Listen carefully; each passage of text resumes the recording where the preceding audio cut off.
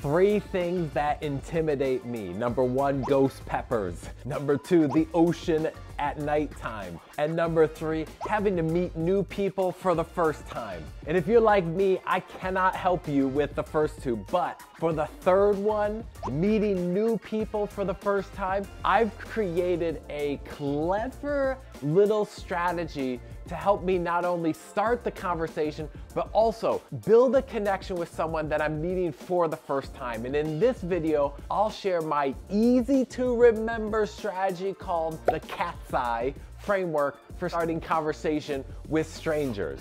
You know, because cats are so great at making friends. Let's get into it.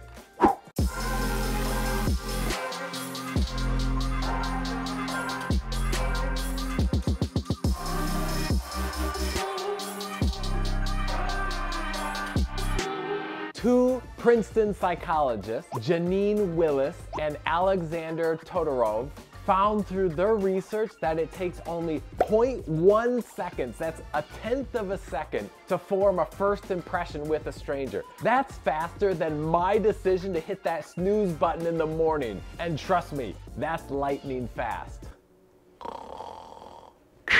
Couple that with the fact that up to 12% of the US population suffers from SAD, which is social anxiety disorder. And 29% of people report being nervous about not knowing what to say or how to interact when they meet new people, according to the study done by Forbes Health. And couple that with the general sense of just feeling awkward when we're meeting new people and starting conversations. That's just a shared experience we all feel, particularly among introverts. That's why having a plan for starting the conversation is critical to your success. You are 100% right. This way, you don't get flooded with the emotions in the moment or freeze up. That's why you need C.A.T.S.I. And no, I'm not talking about some new breed of cat designed to be exceptionally sociable. That's impossible. Though I definitely sign up for that Kickstarter. The C stands for compliment. Begin with a genuine compliment. It can be about their attire, their visual accessories, a unique hairstyle or hair color, something they're holding, a tattoo, or even their energy. This isn't about flattery, it's about noticing something noteworthy and then letting them know about it. Just make sure your compliment isn't, "Nice shoes, do you want to be friends?" That's not a compliment, it's a cry for help. Genuine compliments are rare nowadays, so when people hear them, it tends to cause a pattern interrupt and the person will look up from their phone and actually pay attention. Just in time for us to move on to the A. The A in C.A.T.S.I stands for ask a question. Now that you have their attention, we need to hold on to it by getting them to talk a little bit more. The easiest way to do this is to pick a question that's easy to answer. Don't ask them about the first time they cried. Instead, focus on questions like, is this your first time at this event? Did you have to travel far to get here? It's also very natural to follow up on the compliment that you just gave them. Oh, I love the stickers on your computer bag. Where did you get them from?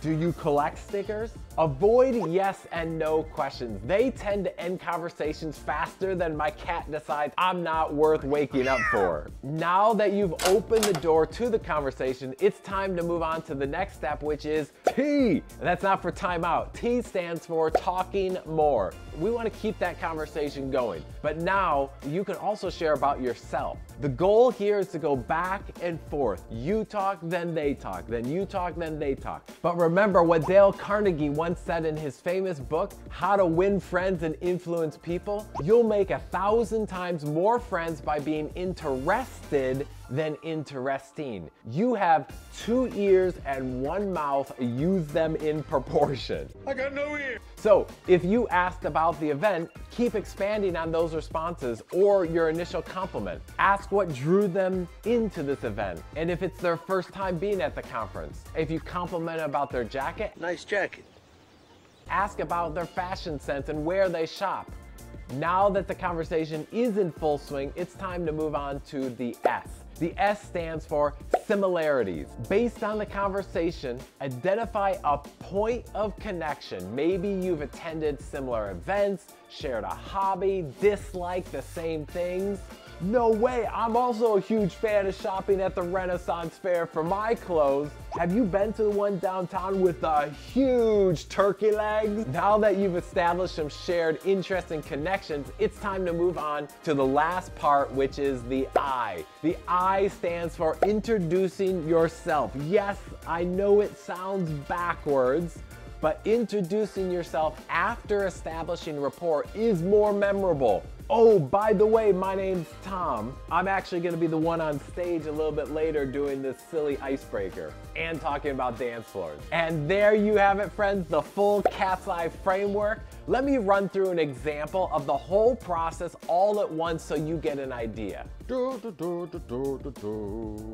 It's time to initiate Operation C.A.T.S.I. Hey, that's a great book you have there. I don't know too many people that have Poor Charlie's Almanac, let alone carry it around. Compliment. Oh yeah, I saw a YouTube video on it and I decided to buy it. That's great. Is this your first time coming to this meetup? Ask a question. Oh yeah, I've never been here before. I was at a coffee shop and someone told me about it. Nice. Well, if you love that book, this meetup's gonna be right up your alley. Have you actually started reading the book? Talking more. Oh yeah, I started reading it. I really love investing. I'm also really into day trading, the stock market, Warren Buffett, and even Dogecoin. Oh, I love investing, and I've dabbled a bit in cryptocurrency. You gotta tell me more about what that's like.